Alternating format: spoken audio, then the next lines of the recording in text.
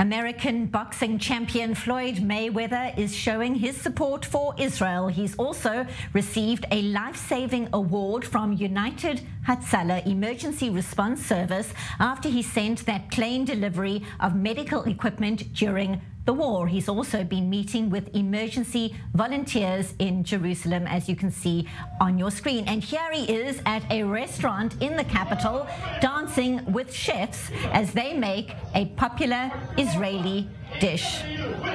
They certainly look like they are having a lot of fun. We leave you with those images. That's a wrap for this edition of our breaking news coverage. I'm Benita Levine. Thank you for watching.